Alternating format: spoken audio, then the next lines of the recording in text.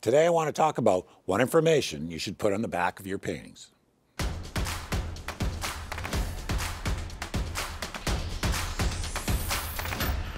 Hello everyone, my name is Mike Svob and welcome to my channel.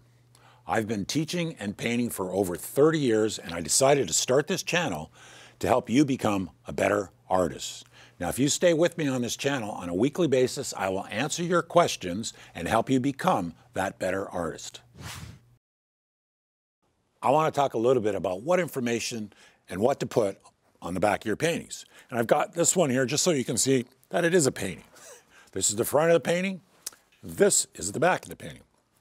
Now on the back of this painting, what I put on, and I've been doing this for a long time, is I usually put the title of the painting, and everybody wants a title on a painting. I found that out many times.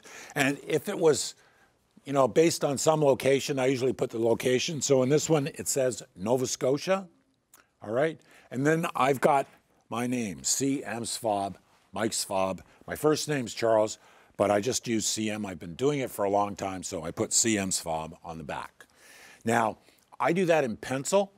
This is on canvas. Now, one of the things you have to watch out for, it's not a big deal, but it's an easy thing to have happen to you. I've got a couple of markers here. This is a so-called magic marker, right? Or they used to call them that, permanent marker.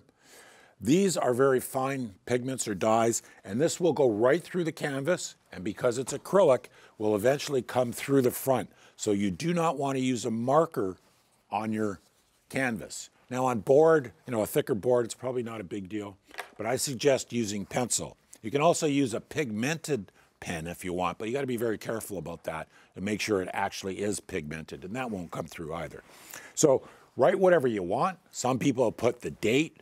Some people put the mood they were in. Some people put on the paintings what they had for dinner that night or day. But me, just name, title, and I'm off. And watch for the pencil, watch for the marker. I hope you found this information useful. Now, I have a handout for you called How to Fix Your Painting, and you can get it by clicking on the link below. And thank you for watching.